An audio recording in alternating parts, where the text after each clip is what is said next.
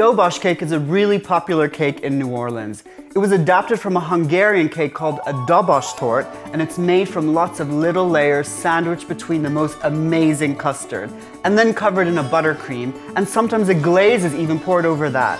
Chocolate is the most common flavor, with lemon a close second. And in New Orleans, it's really common to see bakeries selling half a lemon and half a chocolate cake put together to form a whole Doberge cake. I'm going to be making a zingy lemon Doberge cake today. To start, we're going to make the lemon custard. Take a saucepan over a medium heat and cook together 270 grams of caster sugar, 3 tablespoons of corn flour, 3 tablespoons of plain flour, a pinch of salt, and 350 ml of cold water. Stir it all frequently and heat it until the mixture thickens and starts to bubble. Once it reaches this point, let it cook for further 2 minutes, whisking constantly. Lightly beat 3 large egg yolks in a bowl, and then slowly pour in about 1/3 of the hot flour and sugar mixture. This lets the eggs warm up slowly so they don't get shocked and turn into scrambles in your bowl.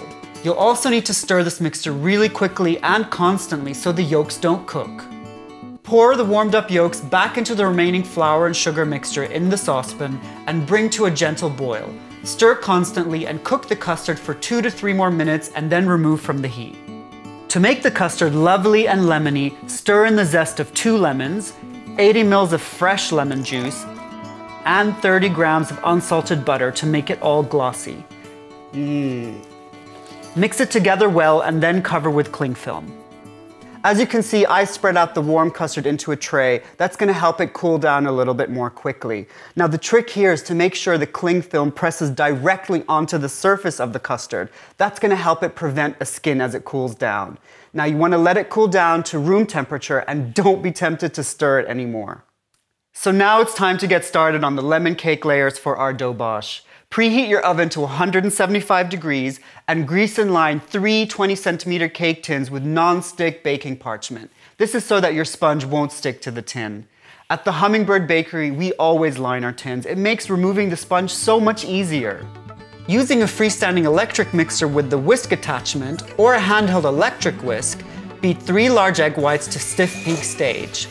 Stiff peak stage is when the egg whites hold themselves firmly in peaks when the whisk is removed. Keep the egg yolks, as you'll need these as well to make the sponge. Take a bowl and mix together 300 grams of plain flour, 2 teaspoons of baking powder, and 1/4 teaspoon of salt. Make sure to sift these 3 times. This is going to make it all lovely and light. In a mixer with the paddle attachment or a handheld electric whisk, cream 170 grams of softened unsalted butter and 140 grams of caster sugar together for 5 minutes on a medium-high speed until it's light and fluffy. 5 minutes is just long enough to get lots of air into the mixture and help the sponge to rise.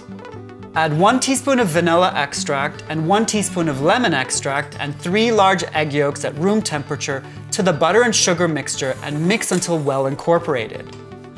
In a jug, mix together 60 ml of fresh lemon juice and 120 ml of whole milk. Add this to the creamed mixture along with the dry ingredients, alternating in thirds and mixing after each addition. Lazy baker that doesn't scrape.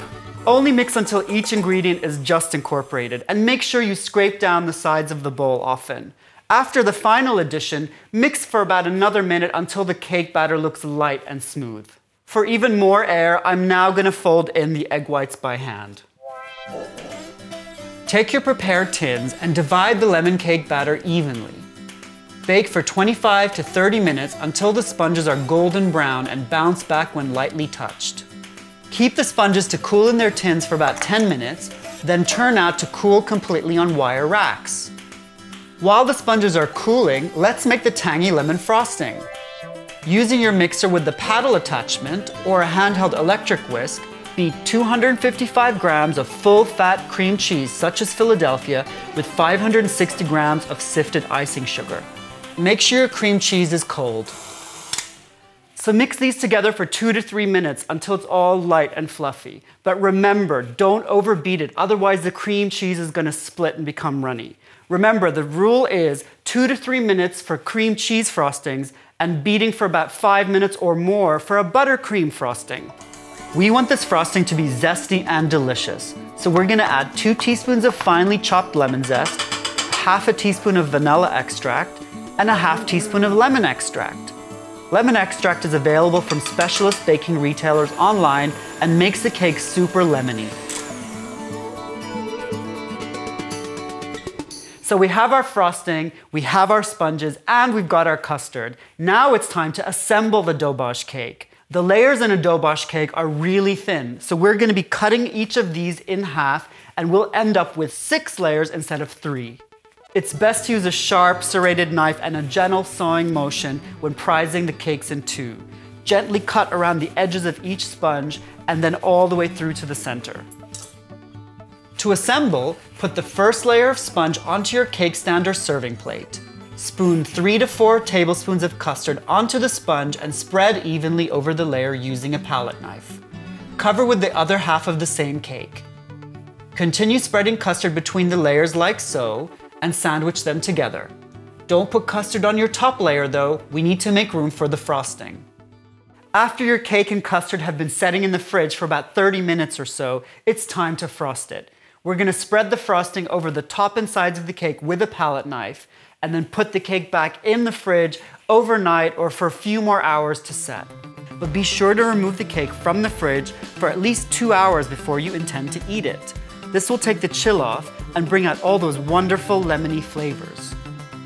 Try this amazing lemon Doberge cake at home for an authentic taste of the Big Easy. It's a perfect slice of sunshine for the spring and summertime, so get baking. For the full recipe, check out the description below and tweet a pic of your bake to @Hummingbird Bakery or post one on our Facebook page. And remember to subscribe for more videos.